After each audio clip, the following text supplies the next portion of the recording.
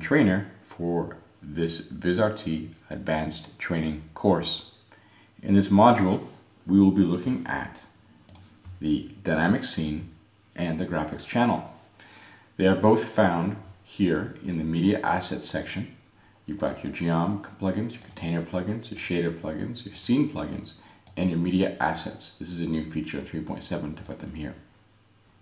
As well, you'll find that the graphic channels are these new blue ones right here, which there are up to 16, and the dynamic scene is over here in the texture in the container plugin. So the graphics channels are brand new to 3.7 and above, and essentially they are a much lighter way of rendering alternate aspects of other scenes in your main scene, other layers within layers. They were sort of invented to reimagine the way we already do front layer and back layer and middle layer. The problem with front layer and back layer, if you use them, is there's only 3 of them, or 2, front, 1, 2, 3. But with the graphic channel, now you have up to 16 different layers to work with, and that's how you treat them. As a designer, I treat them much in the way After Effects people may treat comps or nested within comps. So I'll do designs and then I'll have these graphic channels or the dynamic texture working in my scene, rendering out a nice little graphic, and I'm going to show you some examples of that. So as I said right here, we have 2 examples. Up here I'm using the dynamic scene, and I have a source which I've already created. So I made these sources back here. The globe here, I'll open that up in a sec. And as you see, I'm playing them out here, and with the dynamic scene, it's just a matter of dragging the sources into these areas. So as you see by the texture, you treat it like a texture. But a little button here up here, I switch over to dynamic, and I can press play, I can stop, I can press play. Oops, let's go back there, press play. And we also have the ability to sort of change this to RGB alpha. So now I'm kicking out that key signal in the back. And I've got different resolutions I can work with here on height and width. This is the sort of thing you would do to maximize your performance with dynamic scene. We also have camera IDs, and this is also, so if I'm staying local, let's watch this, I'll show you this. I'm going to remove this. Now let's go back here. And main layer, let's see if that catches it.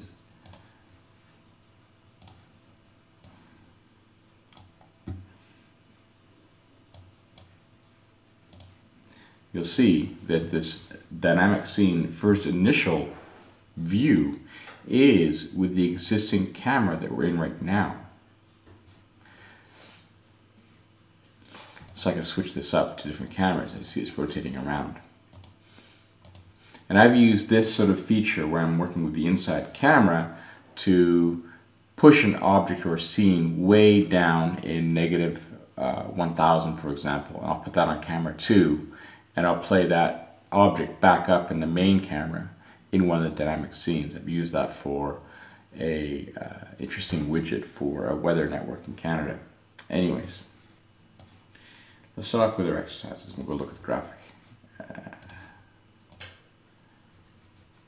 Play. Let's go.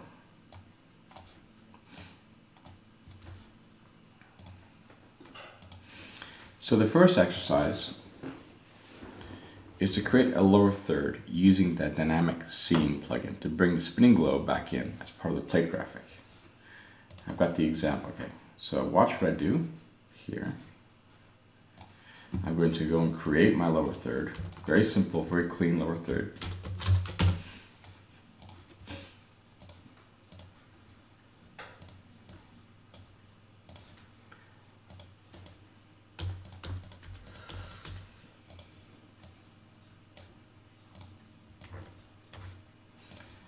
I nest everything in a main top level folder and do all my positioning that way. As you see, I'll just have back plate.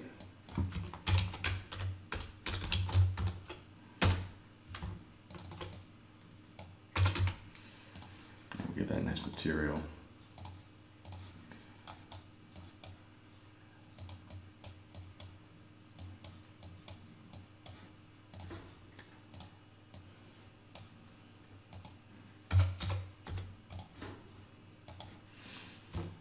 here, I'm going to actually put another layer on top of this. This is going to be my dynamic scene layer. So I know that my source scene is going to be, I'll do the 7 here, and I'll match that purple, the orange.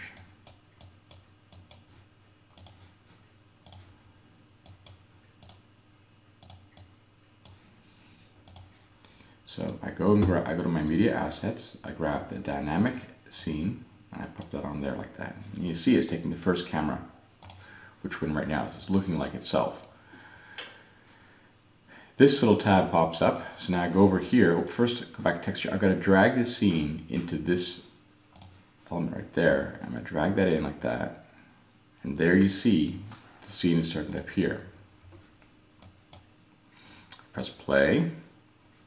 Now I want to sort of make that a bit white, and I'm going to make this, bring in the key signal, RGB with alpha. Cool. Now I can treat this like a regular texture. I start scaling it up. And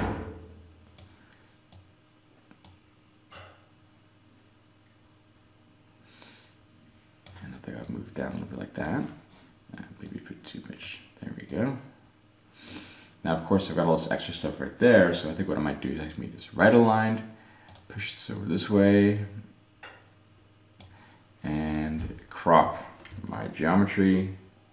So there we have this right there. There's a little bit more right there. And of course, because it's a texture and geometry, I can apply all the other traditional bells and whistles, make this a bit faded. And maybe even give this, let's see what happens. This looks like it's an ad. Nah, it's a bit too much. No, a bit too much. Yeah, there we go, it's quite nice. Now I'll just group this, make this my graphic stuff, my graphic layer.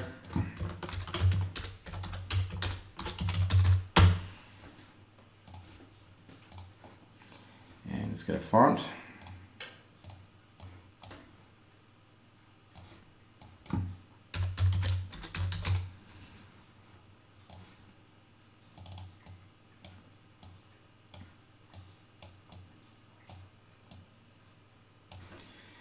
And here we go. So I'm going to now give this an animation. So use this as the key reveal. Put a mask on that. Take this to look at this. This will pop out.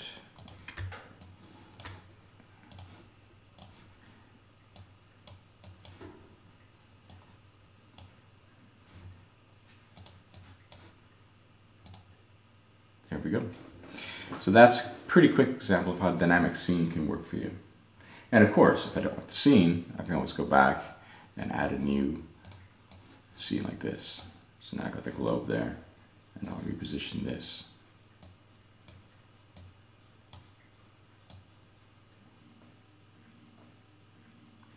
So now we're going to look at the graphics channels. As I said, there's more than 3 or 4, there's 14 of them. This is a new feature. I'm going to do something a little bit different. I'm going to wrap a graphic channel around a cube. So let me go grab my cube.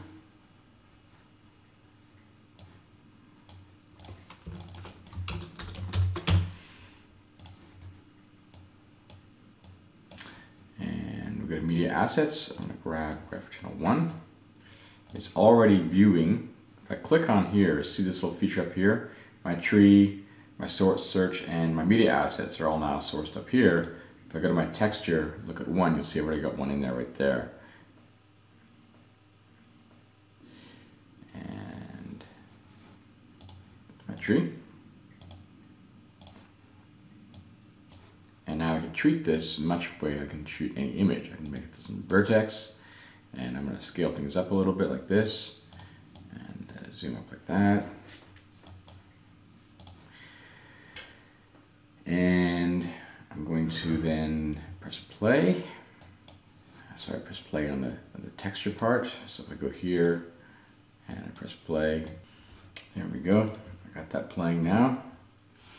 So now I'm going to want to make another cube. I'll drag down the cube here, and I'm going to make this one a bit bigger.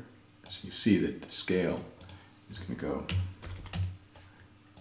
Oops. Oops, yeah, there we go, 101. So now I want to play with the idea of having another graphic channel on that as well. And two, if I go to texture, is taking this source. I'm going to grab this source, and there we go. And go back to the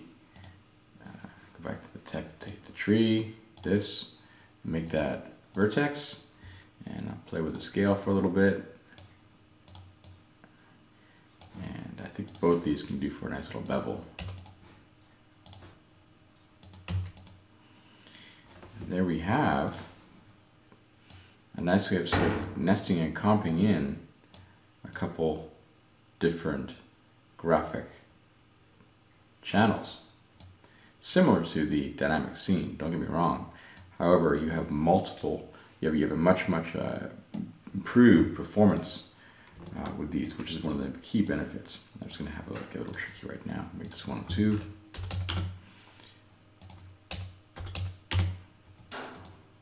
I'll show you something else that's beneficial.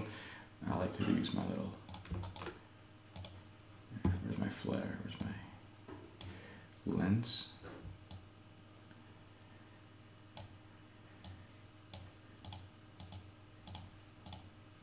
There we go. These are my favorite little features. Give this, make that reflection, and